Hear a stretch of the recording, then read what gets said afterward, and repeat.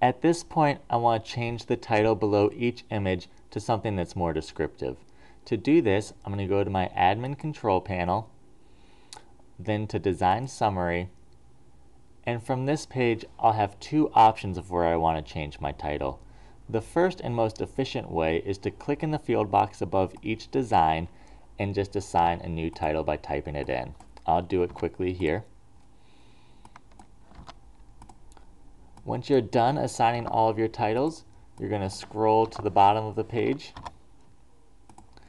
and click the Save Settings button.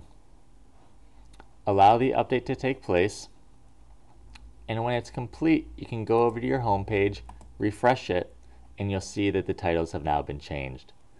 The other way to change titles is by going to the link to the right of each image called Description and Appearance. Here you'll see I have a field box for title, it's already been assigned, but I also have a body field box that I can type a description in. I already have one typed in here. It can be as long or as short as you want. When you're done with that, click Save,